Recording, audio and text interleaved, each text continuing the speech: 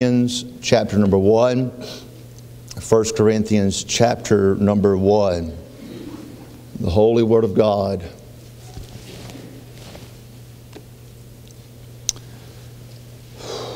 First Corinthians chapter number 1. We're going to begin the reading midway of the chapter here in verse number 17. So if you please stand with us when you found your place as we reverence the Word of God. It is to be reverenced. I'll be happy when they get the Bible back in school. I'll be happy when they get the Bible back in our courthouses. I'll be even more happy when the Bible's gotten back into our homes. Verse number 17. For Christ sent me not to baptize, but to preach the gospel, not with wisdom of words, lest the cross of Christ should be made of none effect. For the preaching of the cross is to them that perish foolishness, but unto us which are saved it is the power of God. For it is written, I will destroy the wisdom of the wise, and will bring to nothing the understanding of the prudent. Where is the wise? Where is the scribes? Where is the disputer of this world? Hath not God made foolish the wisdom of this world? And after that, in the wisdom of God, the world by wisdom knew not God. It pleased God by the foolishness of preaching to save them that believe. For the Jews require a sign, the Greeks seek after wisdom. But we, Christians, preach Christ crucified. Unto the Jews a stumbling block, unto the Greek foolishness. But unto them which are called, both Jews and Greek, Christ, the power of God and the wisdom of God. Father, thank you so much to be here today with your people. I'm so grateful that we have access unto you. I'm so grateful for what you are doing. Lord, I know that you're not going to force man to do anything. And Lord, you're not going to force anyone here this morning.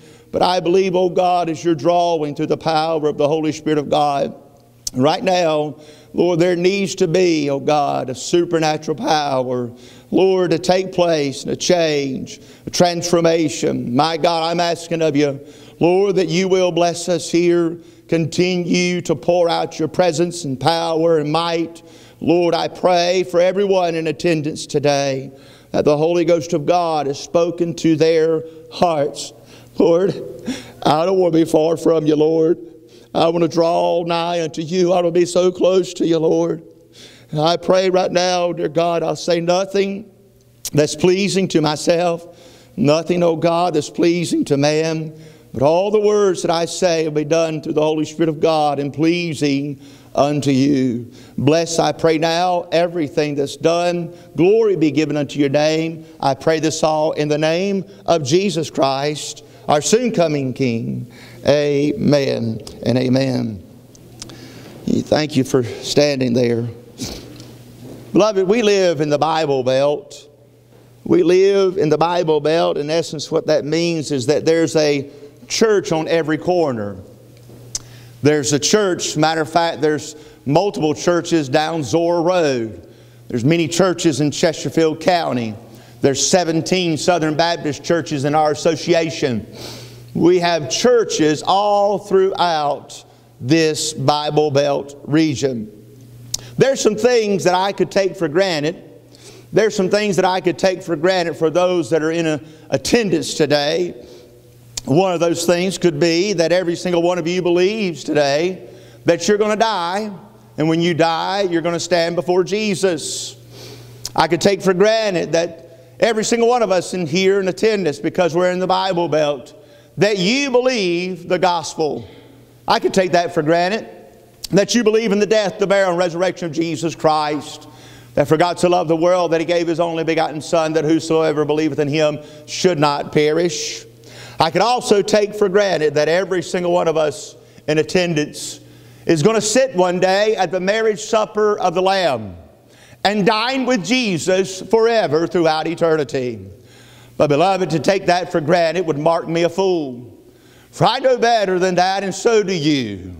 The Bible tells us, Jesus said this here in the Gospels, in Matthew chapter number 7 and verse number 20. He said, by their fruits you shall know them. By the fruits that they bear, you will know the person. Beloved, you can go down the pathway if you want to about judge not, lest you be judged. Jesus is telling us to judge them by their fruits. By the life that you live is what you're telling everyone you are. Hide it all you want to, even deceive yourself. But by your fruits, you even know your own life. Beloved, we're living in the Bible Belt. And the fruits of righteousness can only be produced when one is converted, when one is transformed. Jesus even said this here. He said, unless you be converted as like this child, you'll not enter into the kingdom of God. Jesus told Nicodemus the same thing in John chapter 3. He said, you must be born again. To enter into the kingdom of heaven, you must be changed. Now, we all know about this change. You do. You know about the change. I know you do. Especially those of you that are a little bit older than me. You keep telling me how your body is changing. Now, I'm thankful, praise God, that we got little babies in the church. I was there when some of you mothers gave birth to your children. And I can tell you this here, that child, when it was born, does not stay the same. It changes. Matter of fact, there's some people that only seen children at their birth. And you see that child at their birth there, they've got 2 hands and 2 feet. They have 10 fingers and 10 toes, 2 eyes and all that, right? Now they have the same members, but they're not the same individual. When they grow up, their body changes. This is what Jesus Christ is saying. He's telling every single one of us, by their fruits you shall know them. By their fruits, the examples of that changed life. Beloved, I'm so thankful, hallelujah, that the Bible tells us that this changed life, it takes place, that transformation takes place in salvation. And salvation is only of the Lord Jesus Christ. Salvation only comes through Calvary. It only comes through the old rugged cross. Beloved, I'm so grateful, hallelujah, that the Bible tells us now in verse number 17 about this wonderful thing called the cross. Can we focus this morning on the cross? Can we focus just a little bit if you will stop speaking to yourself and stop talking to your neighbor and listen to the Lord and get focused on the old rugged cross this morning? Hey, the Bible says here, this is what the Word of God says in verse number 17. Paul said, man didn't send me, I didn't send myself. And in the day that we're living in, unfortunately, there are preachers that didn't send themselves because they haven't been saved by the Lord Jesus Christ, but yet they're standing behind a pulpit and they're so-called preaching what ain't the Word of God. Paul said, I've been sent by God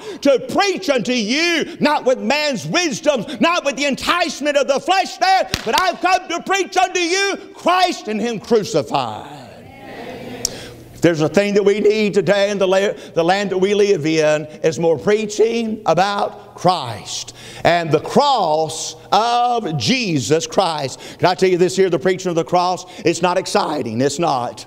The preaching of the cross, it does not excite the flesh of man, but what it does, it provokes the man, it provokes the individual to look at the condition of their soul. That's what the cross does. The cross of Jesus Christ is an approach to mankind. It tells man that you're not good enough, you'll never be good enough to save yourself, to enter into heaven. There's only one way, and it's through the cross of Jesus Christ.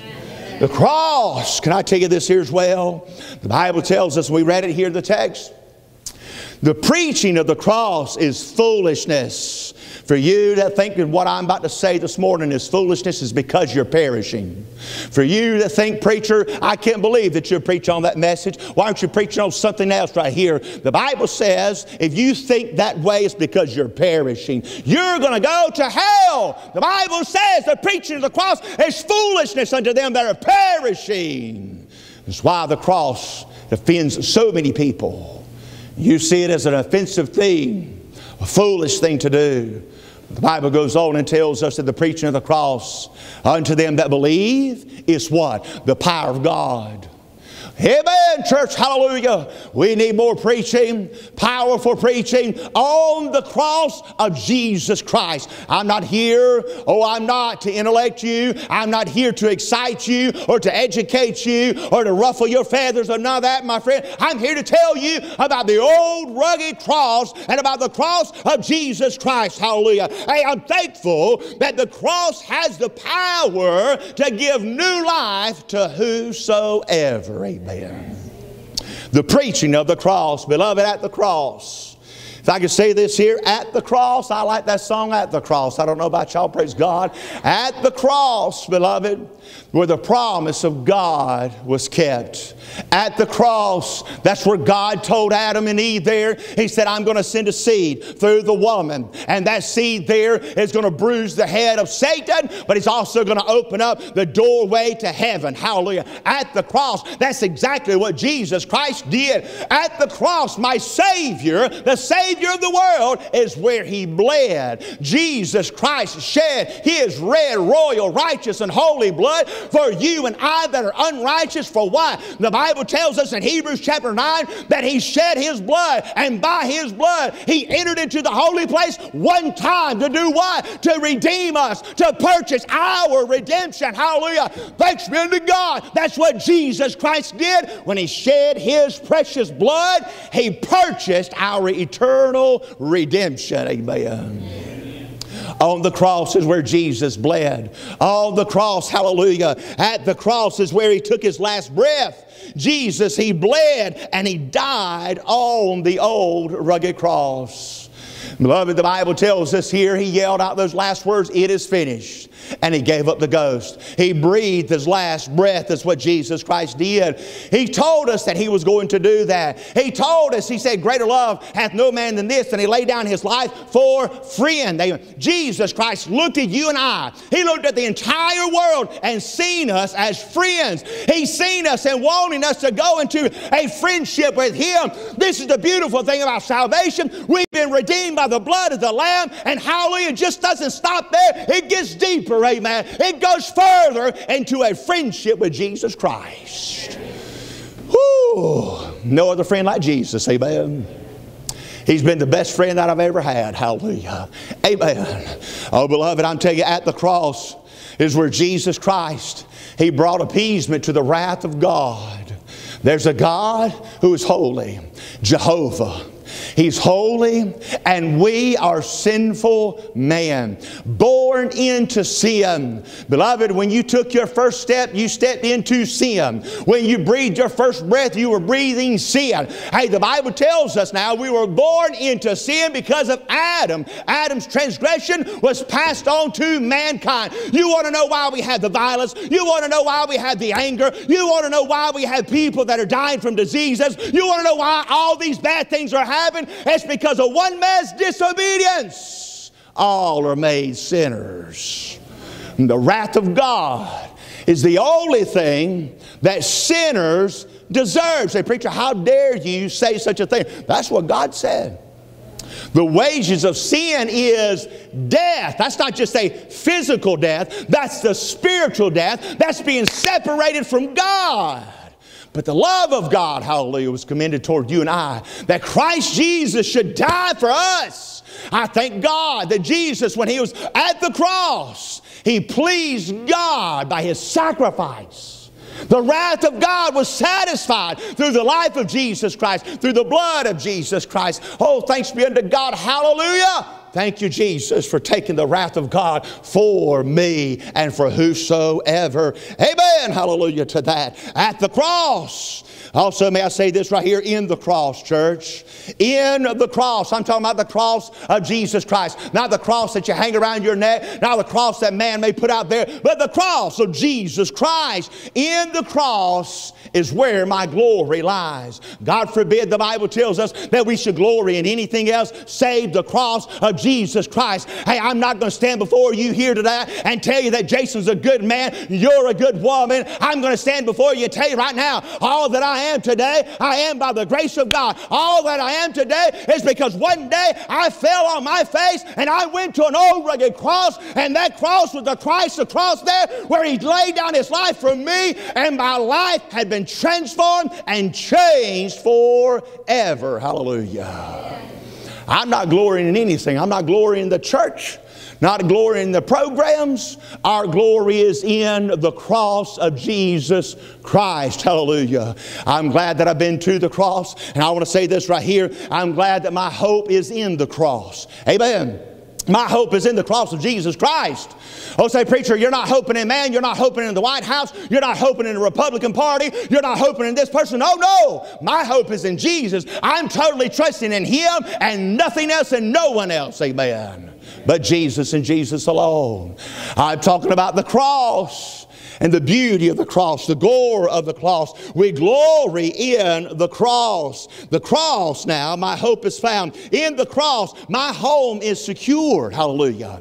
The Bible tells us that salvation is not of works. It's not of works, lest any man should boast. Jesus Christ has done it all. Beloved, I will let you know, the only way you're going to get to heaven, the only way you're going to have a home in heaven is through the cross.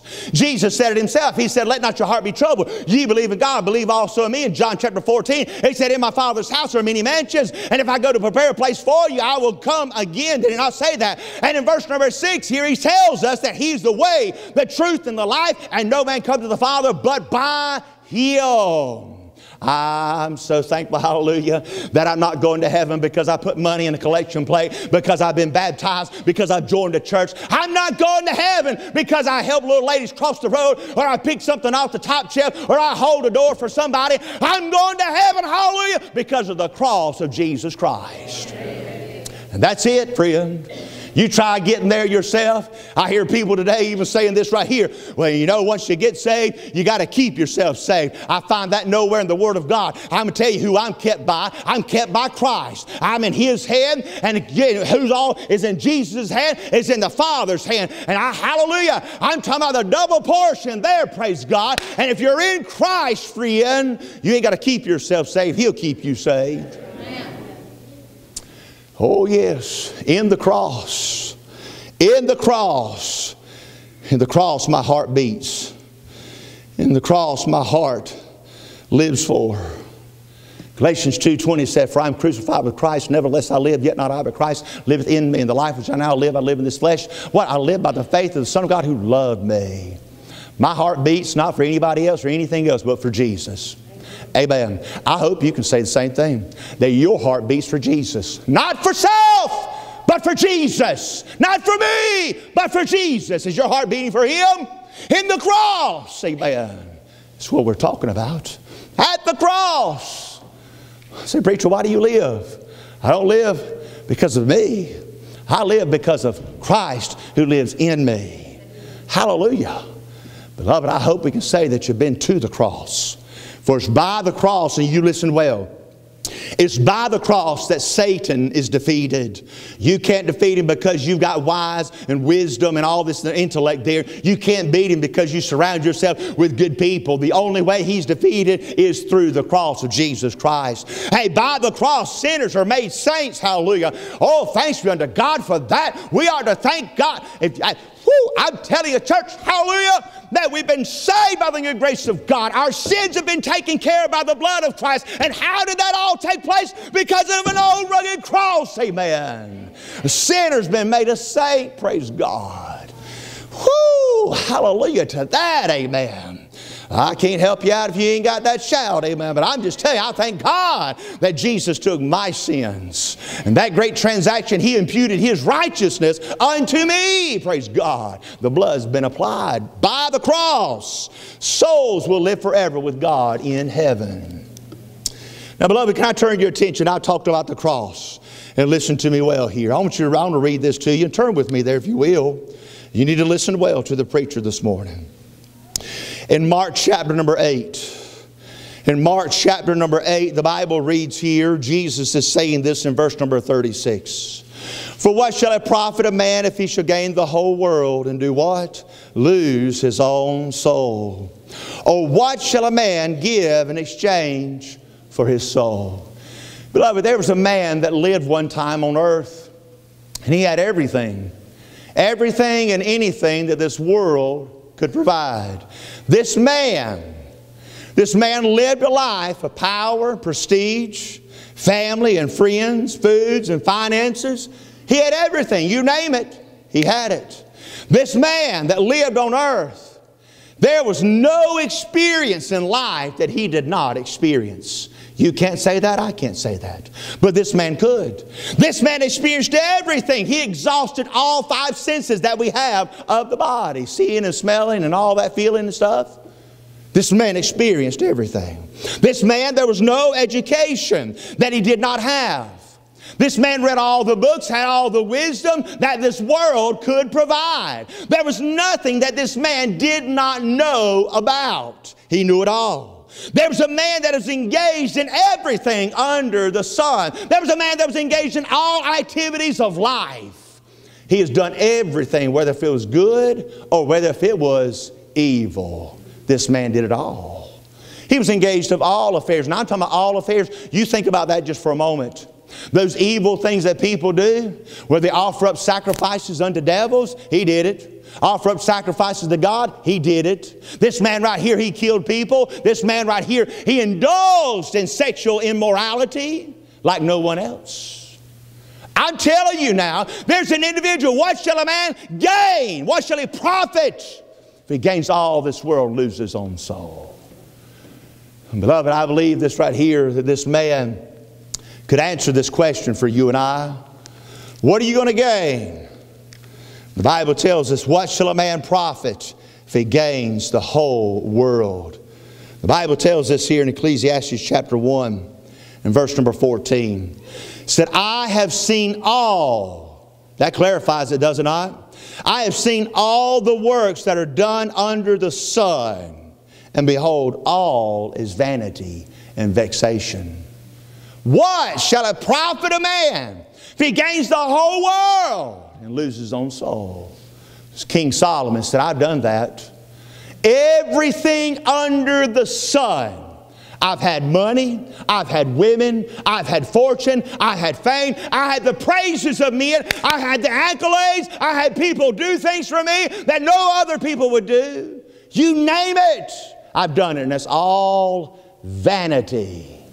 I'm here to tell you, beloved, everything that this world has to offer is vanity, vexation of the spirit. Beloved, here we see this. The Bible is telling us that without the cross of Christ, without Jesus Christ, we are empty on the inside. That's what that word vanity means. It means useless. It means that you have a void on the inside there that nothing can fill it. You stuff your life with all the things you want to. You can do that. You can do it now. You can go out there, experience all the things. You can buy all the things of this world, and you can stuff this heart until you think you're content, but you'll come up unsatisfied. But with Jesus, hallelujah, I'm satisfied. Jesus fills the void. Get it all you want. Go after it if you want to. Get the houses, the lands.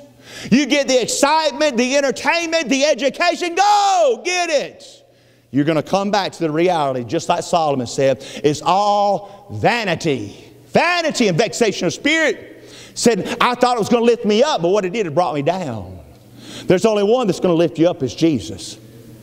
There's only one that's going to satisfy the soul. It's Christ and Christ alone.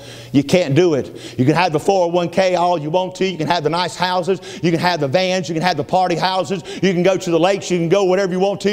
You can have it all. But you're going to come up empty unless you got Christ.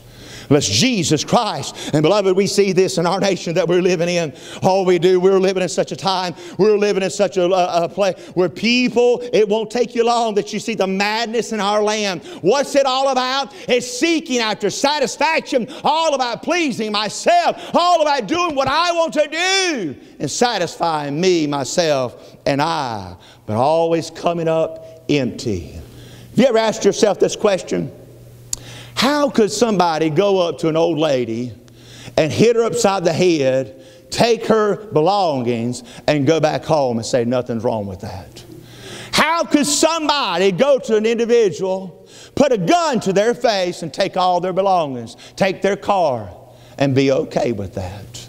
How could somebody take a little child and buy them for a measly dollar bill and abuse that baby and be okay with that? How can somebody do all these things? Beloved, I'll even take it a little step further. Isaiah said this here, Isaiah chapter 1. He said, Israel was a nation that pretended to seek after God. They gave that good lip service. How can somebody play with God? How can somebody do that? How can they play around with the things of God? How can you play around with your eternal soul? Pretend that you're okay. Pretend that you're all right in the eyes of God. But your fruits are saying otherwise. Say, preacher, how could they do that? It's because they haven't been to the cross. You have not been to the cross. You have not been changed. You're still that little child. You've got your 10 fingers and 10 toes. But you've not been changed. You haven't been born again. By their fruits you shall know them. By the fruits of your life. Who are you living for? What's your heart beating for? Who do you want to please? Answer that. Who do you want to please? See, when we talk about I'm going to please God, Jesus said if you're going to please God, you're going to keep His commandments. You're going to keep His Word.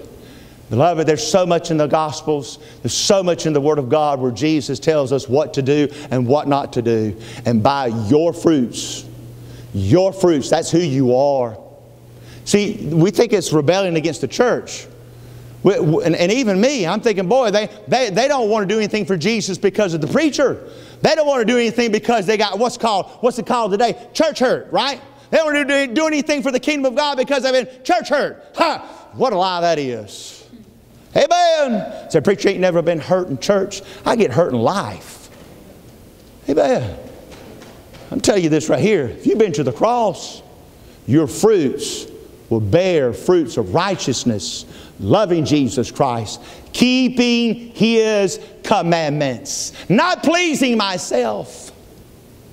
We're all too good at that. We do it in church. That's why you don't do nothing for God. Amen. That's why you don't serve the Lord with joy and happiness. It's begrudging. That's why you don't want to give. And oh no, I'm not talking about this right here. Matter of fact, Jesus, did He have money to give? Didn't have a dime, did He? Did He? Didn't have a dime. Matter of fact, to get a dime, He sent one of His apostles out there and said, hey, go catch a fish. Amen. But Jesus gave. He gave the most precious thing that anybody can give, and that's your life. And I'm not just talking about dying. What did He do? He stooped down and He washed their feet. What else did He do? He invested their time in the apostles and the disciples. Jesus gave of Himself.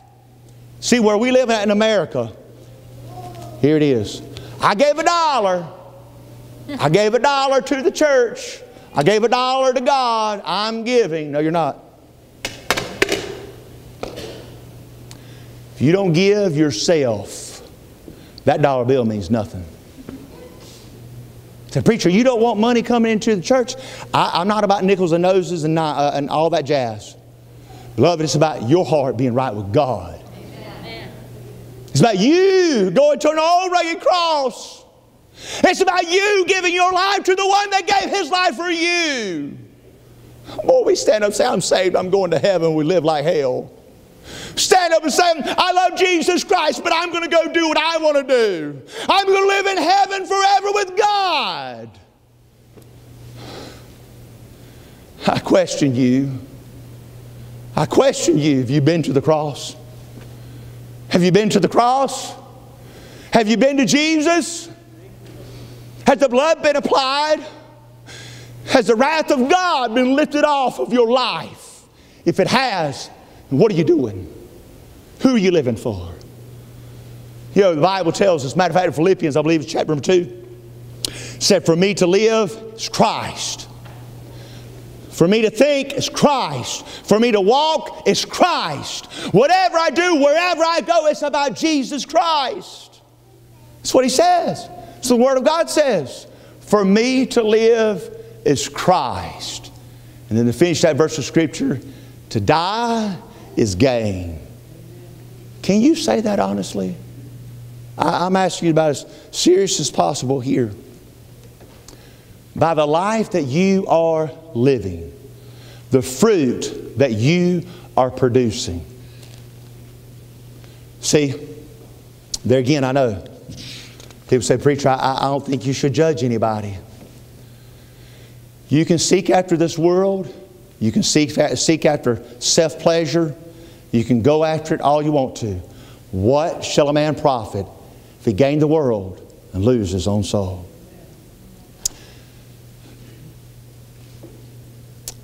I believe we know this right here and we're done.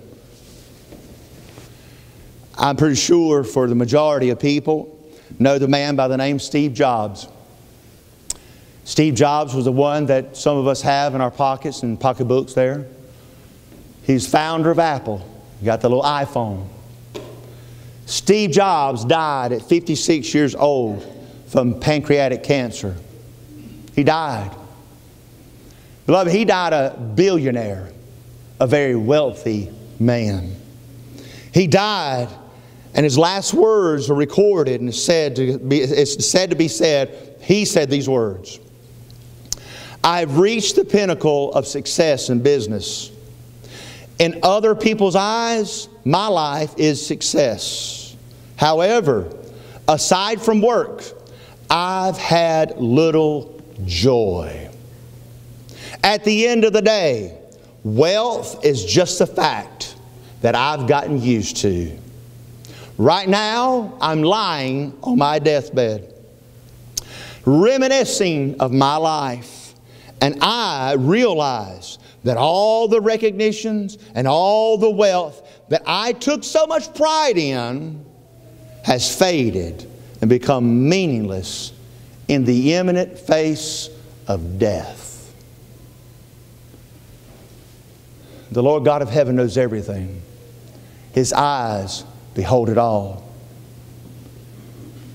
Have you been to the cross? Have you been to Jesus?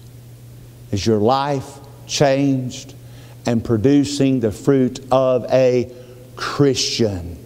If not, you'll be right along with Steve Jobs. And you'll say, I sought after this world, and realize at the end of it all, it's nothing. If you don't have Christ, you have nothing. But if you have Jesus, you have it all.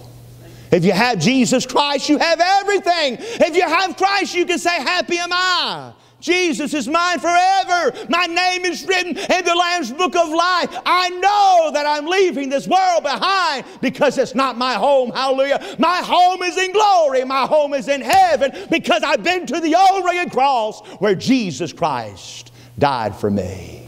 Have you been to Jesus? Have you been to the cross? Have you been transformed? Changed forever? Do you know what I'm talking about? Of the old rugged cross. There might be some of you, you need to come back to the cross. As you've drifted away, you need to come back to the cross, because you've been letting this eye lead your life, not the heart. You've been letting the eye look after the things of this world, look after the things of your family, and that's all you want to do rather than pleasing God. If you're saved, your heart should beat for only one person. It's Jesus. It's Jesus. Do you need to come to the cross? Do you need to come back to the cross? How many of you are right with God? Today's the day of salvation. Today's the day the trumpet sounds. How will you stand before Him? Don't justify yourself. You better let the Word of God inspect your heart. And the Holy Spirit of God who's living on the inside, He's already pointed that sin out. Repent of it, child of God. Turn away from it. How about it? Have you been to the cross? Have you? Has your life been changed? Has it? Not for me. Not for no one else. But this is your soul. Have you been to Christ Jesus? And let Him take care of your sin debt. Let Him take care of the wrath of God. Have you been to an old rugged cross? The fruits of righteousness now is being produced in your life. Father, in the name of Jesus, I pray right here, right now. There's no doubt, God, there's people that need salvation. Lord, there's people in the church as well that need to come back to the cross. I'm so thankful that the foot of the cross is the ground, Lord, it's level. Lord, it's for whosoever. God, no matter who the individual is, no matter what they're faced with in life, they can come to the cross. I pray they'll do that. I pray your people, Lord, that love that they once had, that zeal that they once had, Lord, that fire burning on the inside, and they wanted to do something for the kingdom of God. Lord, they'll come back. They'll come back to the cross. God, I pray for that one that's never been. That one that's never been to you, Lord Jesus. The blood's never been applied. They're still bound up in sin. They're still in the shackles of it, Lord. And underneath the condemnation of God, I pray they'll come today, repent, and trust in Jesus Christ. Bless, we pray now. Move in this invitation, we ask. All in Jesus' name. Amen. You'll stand to your feet, please.